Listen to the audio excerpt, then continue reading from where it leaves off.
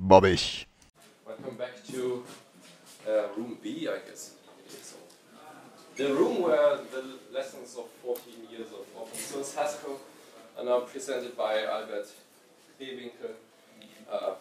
Yeah, let's not waste any more time. Albert, stage is yours. Thanks. Warm round of applause.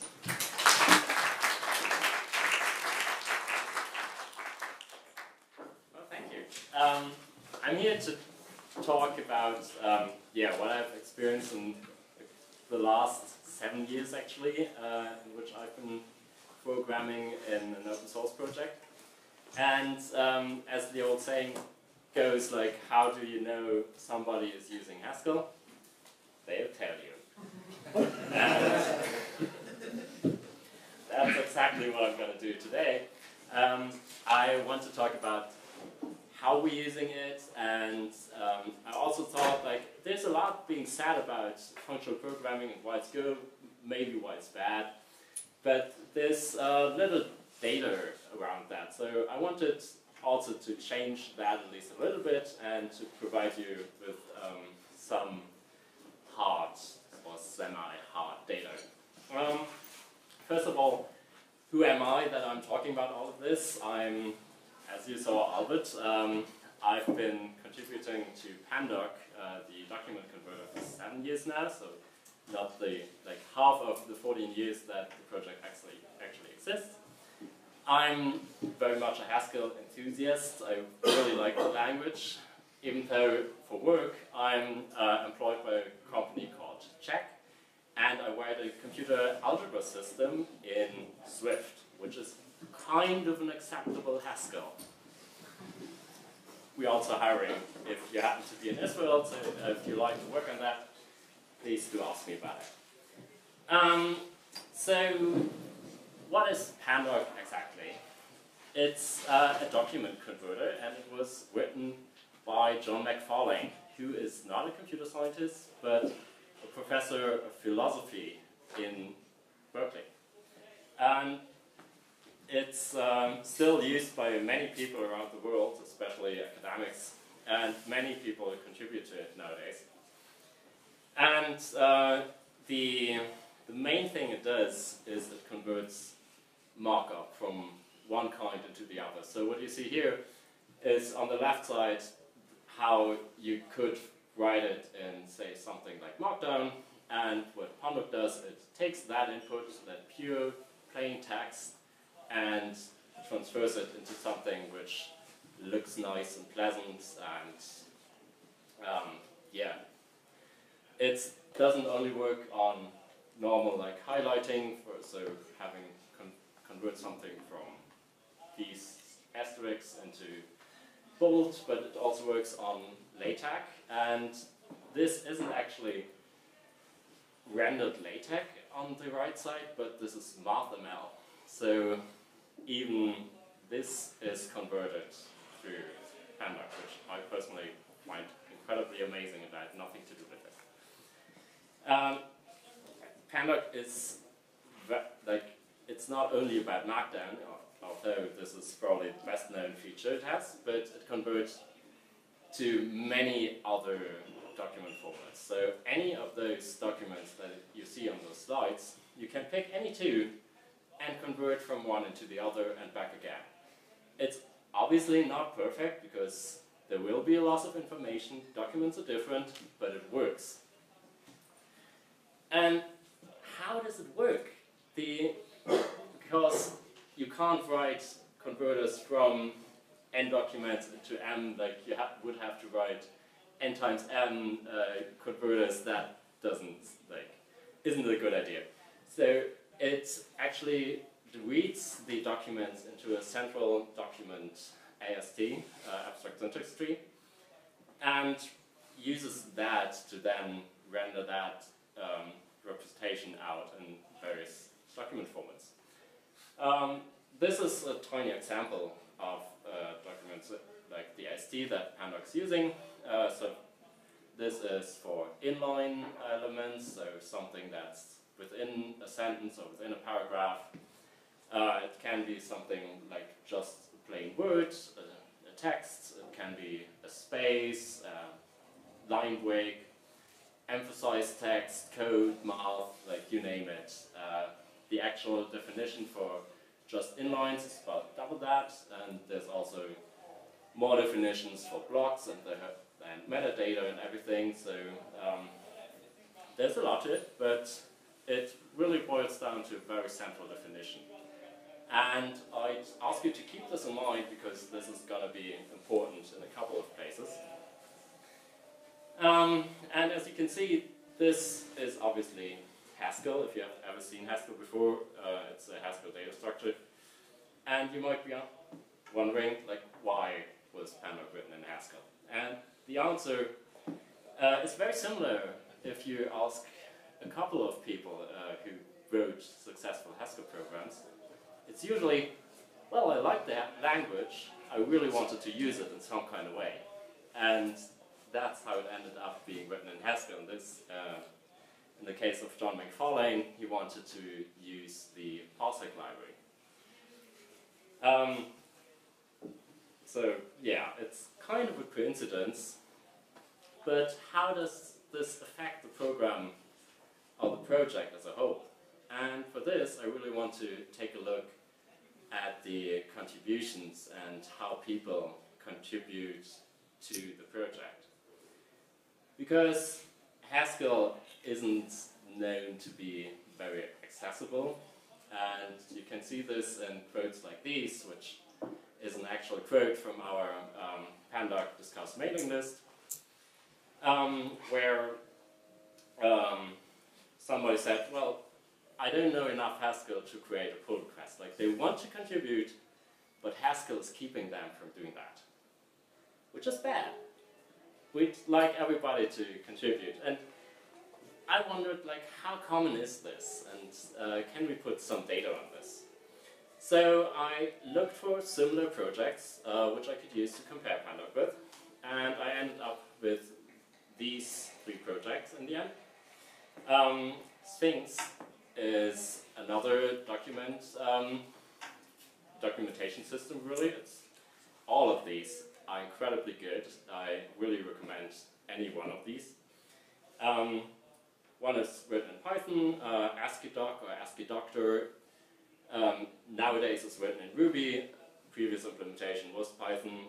They all have kind of a similar age, and the lines of code are also in the same order of magnitude. So I think those are good projects to compare.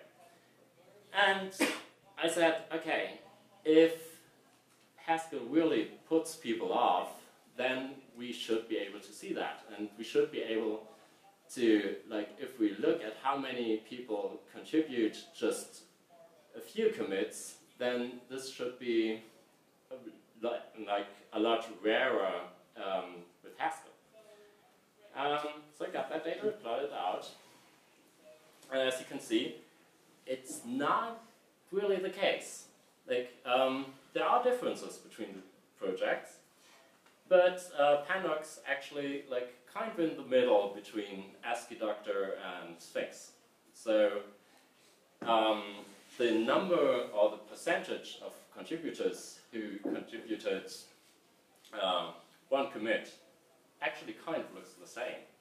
And this gets even more obvious if you look at the cumulative distribution, where we just look at, okay, how many people contributed, say, 9 commits or less. And as you can see, it all like goes up to around 90%. So consistently for all 3 projects, 90% of people don't contribute more than a single-digit number of commits, which I find interesting. Like, okay, apparently there isn't much of a difference here, which should be good news to everybody who's using Haskell.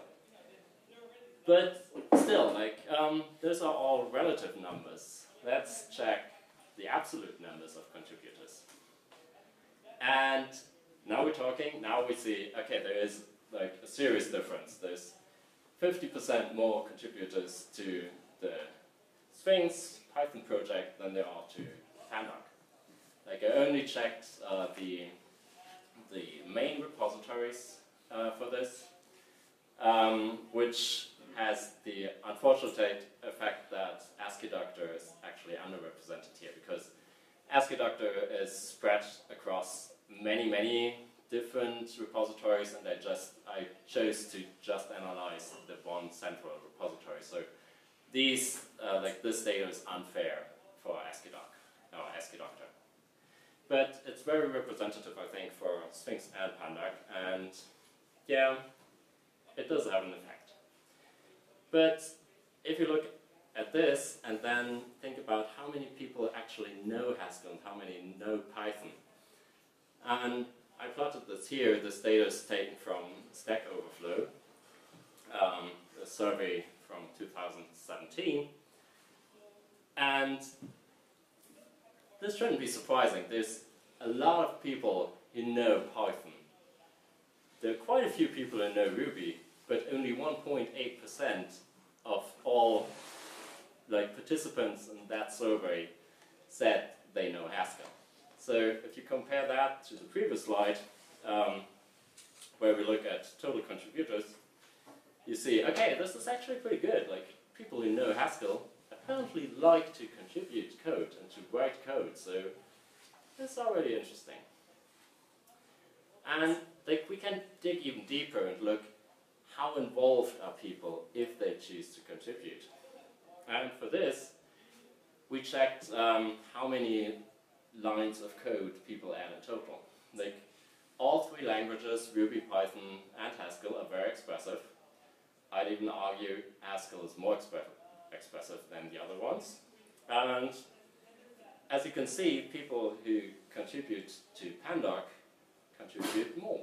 So everybody who's, maybe that's hyperbole, but people who write Haskell seem to like writing code more, which I think should employers take note. If you want good guys, maybe write your projects using Haskell. And okay, so I was talking about contributions a lot, and there isn't only code contributions. There's also all the community handling and documentation and everything. And I unfortunately don't have any data on this, also because it doesn't really matter in the context of Haskell. But I still want to mention it because this is often forgotten, and at least for pandoc, we're incredibly lucky to have a huge and great community, which is very helpful to newcomers and really, makes the project better as a whole. So I promised you to talk a bit about the actual effects and what we saw while programming Haskell, and the whole drawbacks. And also, I'd like to talk how you can mitigate those drawbacks, because I think nobody would argue that there aren't any drawbacks to programming Haskell. First of them is, as you saw before, people don't necessarily know Haskell or want to write Haskell. So a good way to still include those people is to accommodate them and to say, fine, don't write Haskell, here's a different way of doing things. And John McFarlane had this incredibly good idea of using the central AST document structure and to allow people to modify it. And there are multiple ways to do so. One of them on the left is to use Lua, which is a small embeddable programming language. So you can use that to just write small scripts, modify the document structure, and then output the result. Or you could do the same using basically any programming language, as long as it can parse JSON. So pandoc has the ability to output the AST as a JSON object, and in this case, what you see here is how just the string hello world would look in the JSON output. And this can be consumed in any library that supports it. There are libraries for Python, for PHP, for JavaScript, you name it. So this made it possible to include people even though they do not know Haskell. Now the drawback are libraries. At least back in 2006, when the program started, there were a lot of libraries missing. And what happened was that John McFarlane had to write a lot of the libraries himself. For example, many document formats are actually kinds of zip containers, and so he had to write a library which takes zip archives and can decompress those. This didn't exist. That's still sometimes the case that you'll have to write your own libraries if you're using Haskell. I think it's gotten much better, but I'll come back to that in a second. Also, the whole tool chain of Haskell is kind of non-standard. If you go and tell somebody, well, just install that Python package, it will probably be easy for most people. They'll just pick install or whatever, and they know exactly what to do. If you tell them, well, install that Haskell program, not many people will know what to do.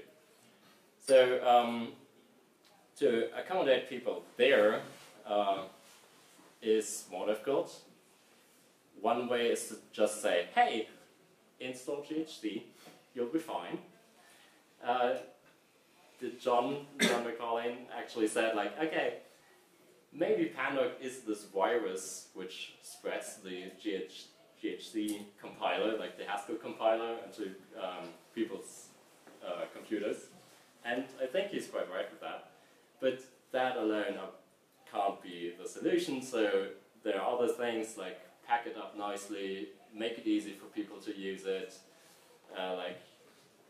provide Linux binaries and Windows binaries, and we also have Docker builds, obviously, all that stuff to make it just really easy and to make people forget this is actually written in Haskell. And it works quite well because people are often surprised that pandoc is written in Haskell. So I think, it's a job good done, well done. So if there are all those drawbacks and you have to work around that, why would you be using Haskell? And my first answer to that is surprisingly libraries. You'll probably say, hey, I saw that slide before and said something completely different. Well, sure, but I think the situation has improved a lot, and also the libraries that do exist are very amazing and high quality. So, prime example, Parsec, the parser library, is an amazing piece of work. But there are also, for the web, Haskell is great. One of the highest start projects on GitHub is Postgres, which is an interface, like a REST interface to a PostgreSQL database. And that has little to do with parsing, but a lot to do with databases and JSON and whatsoever. And it works great, it's really popular. And I talked to Joe Nelson about it, and he said, yeah, well, it's amazing what we did with the few lines of code that we actually had to write. It's more than a few lines, but it's, I think you get the point. It's quite amazing what you can do with the libraries that do exist. And yeah, that is a prime, common claim about functional programming, that purity helps in some kind of way. And again, I'm quoting John McFarlane here. He said that purity helps to preserve sanity. And I think he's right with that. What happens is, if you have little time and have to maintain a popular open source project, you can't always dive deep into the code and check every single line of code that you, the same way you would in a commercial setting. But sometimes you just have to, okay, it looks fine, and with good typing, this is very easy, because you look at the types, you see, okay, this is what it's going to do. It won't do any I/O, it won't access the database, won't modify the global state, and you'll be sure, I don't have to understand it in detail. Looks about right. Result looks good, fine. Nothing will break on the other side of your application. That's why I think it really preserves sanity. But quite relatedly, Haskell is also really nice if you look at testing. Writing unit tests is a lot simpler if you have pure functions. But it's also really well known for having property checks, like quick check, the library, and lean check, and all those different property checking libraries. They make the whole experience a lot nicer, and like the author of ShareCheck, Vaida Hoban, basically said, yeah, it's so nice that you really want to write tests, and he's not like a testing enthusiast, but still his code base is very well tested simply because it's so easy. And also mocking is surprisingly easy. There are different ways of doing it, and there's a lot of discussion in the Haskell community, what's the right way to handle side effects, but all of them make it rather easy to just write a pure implementation of whatever you want to do, and to mock your effects out, and to use that to test your effectful code. Pandoc does the same. I'm using that as an example. There's a central pandoc monad which contains, which is a type class, contains all the effects that pandoc has to handle, and this type class can be implemented in I/O, or with the help of I/O, or just with pure functions, and you can use the pure stuff to test it quite nicely. But I think what's really great about Haskell, what totally takes the cake, is refactoring, because the typing and the type system helps a lot with finding what you need to change, and the compiler will tell you exactly, oh, you forgot to change that. And so you don't have to rely only on tests, even though tests are still a very good idea, but the compiler will really, really help you. And I want to nail that point down by looking at an example, again, taking from pandoc, obviously, which has to do with the central data structure.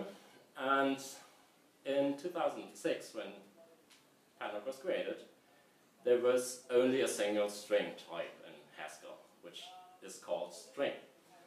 And people who program in Haskell will know this string type is very memory hungry, because it's just a linked list of characters. And in a normal program, you'd use text, like a different string type called text. Because the central structure is so very central, this affects a lot of the program. Basically, the whole program has to be changed if you change something in that structure. And it's very tedious, and nobody wanted to do it for a really long time, until, like at the end of last year, a guy called Christian Desprez came in and just did it. And he hadn't contributed to any open source Haskell project before, not to pandoc. He didn't really know the code base. He just said, okay, I'm going to do it. And he dived in and did it. And that, I find that mind-blowing, that somebody is able to, without knowing the code base in a very precise way, what's happening there, to just dive in and whip out one thing, put in another, fix all the stuff that comes up, and be done with it. And I think this should show you and convince you that refactoring using Haskell is incredibly pleasant.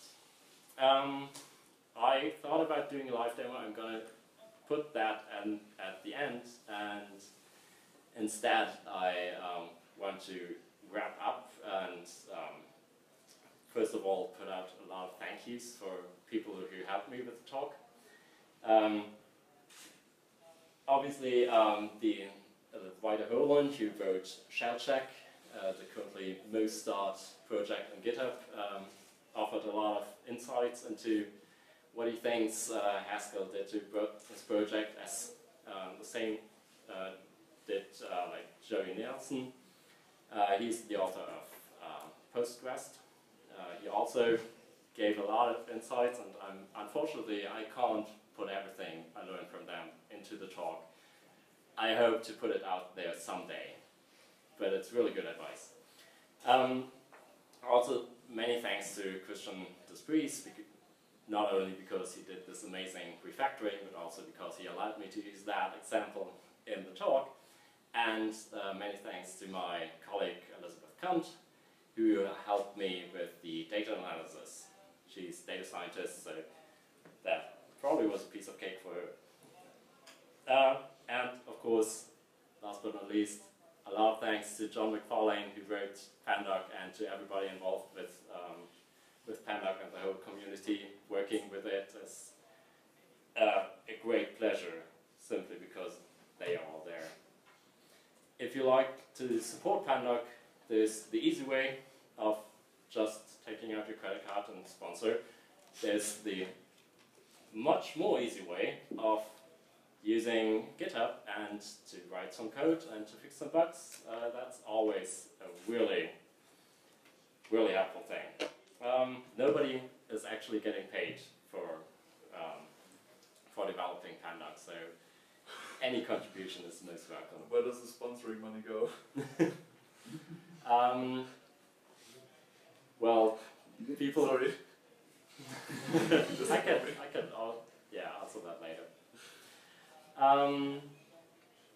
So yes, as a summary, if you think about using Haskell, by all means, please do. It's a great language, and you should really leverage it for what it offers. And even though it does have its weaknesses and side effects, which you'd not like, it's still possible to mitigate those. And if you're worried about not finding people, I hope I was able to convince you this is not the case, because people really, really like to program in Haskell. And of course, for all your programming needs, please do pandoc. Do use pandoc. So yeah, that's it for the talk, and I think I'll take some questions if that's okay, and then dive into the presentation, like live demo of pandoc.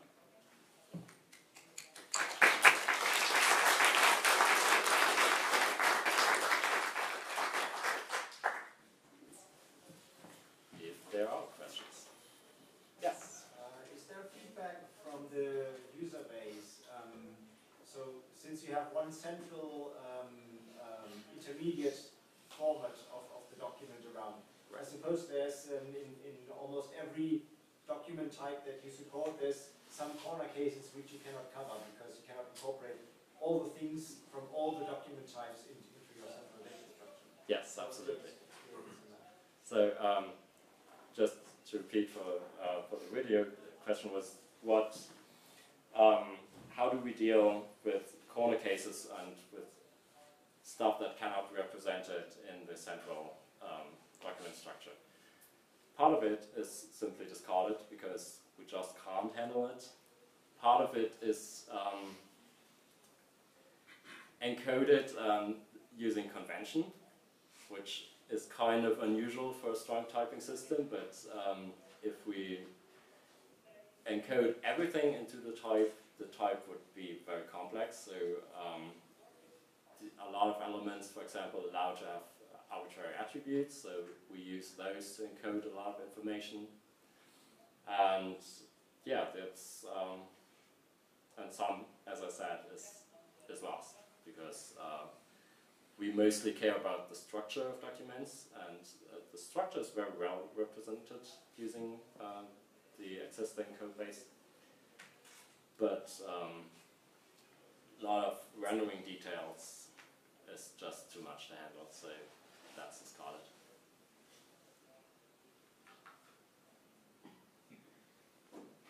Okay, there.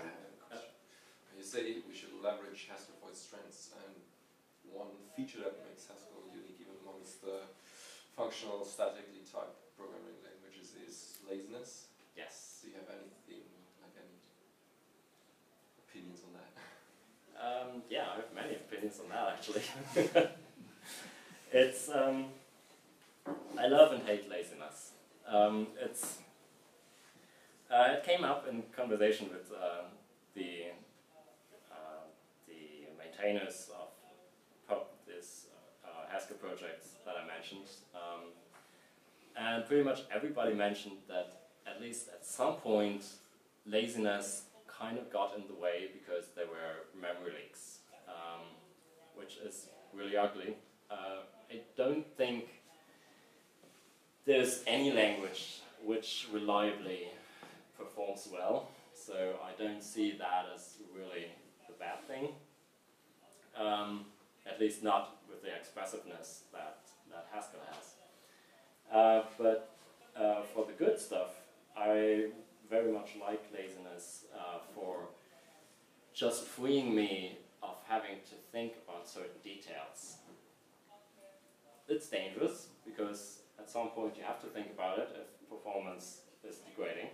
But most of the time you can just go, well sure, I don't mind if this is calculated now or later or never.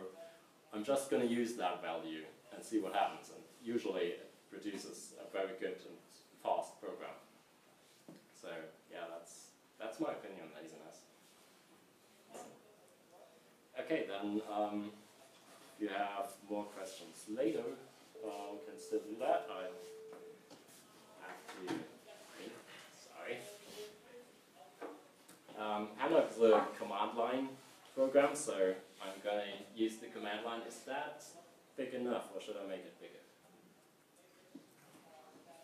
Okay, that's better. Cool. First thing I'd like to show you is the talk, which is, of course, written using pandoc. And it's written in Markdown in this case. And it's just a Markdown file. Let me make that a bit smaller again. I'm sorry. Still a bit. And all the slides are just plain Markdown. So I have my speaker notes in there in special containers. And yeah, the rest is just plain normal Markdown as you'd expect. And the way I'm using this is I have a makefile, which often is a really good idea to use some kind of makefile because it makes your life a lot simpler. pandoc is quite powerful, it takes a lot of options, you don't want to have to remember all the options all the time you call it. So if you can combine them somewhere, either in a script or in this case in a makefile, it will make your life a lot easier. And there, as you can see, there's stuff like I was hoping for my mouse to appear on there, but it doesn't.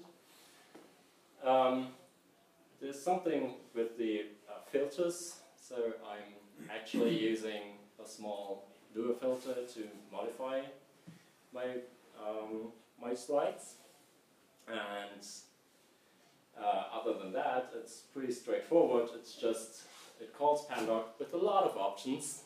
It tells it to use Krewinkel.js as its output format, so the talk was the Krewinkel.js slides.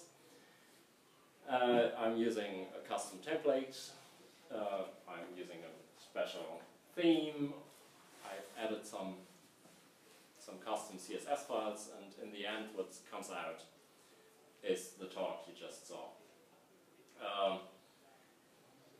This, of course, I mean, that might be interesting, but even more interesting is that you can do different formats. So if we want to make the talk as a PDF document, we can do so. We can create a Beamer slideshow, and let me show you,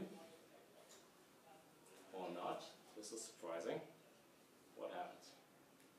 Oh, yeah, if I add the file name, which probably works better.